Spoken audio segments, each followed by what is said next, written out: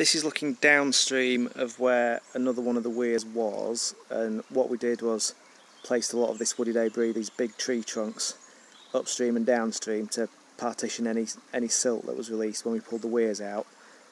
Again, it's working really well. Less daylight on this site, so a little bit less weed growth, but it's still quite spectacular.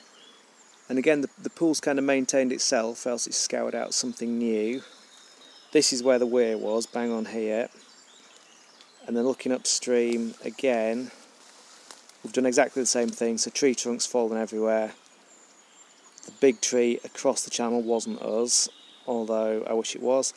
There's a little bit of a legacy. You can still see where all the sand deposited behind the weir. A lot of that's still there, which is fine actually, because in between that, looking down amongst the woody debris, the way it's scouring out that gravel, and there, that white patch there in particular, is quite spectacular really.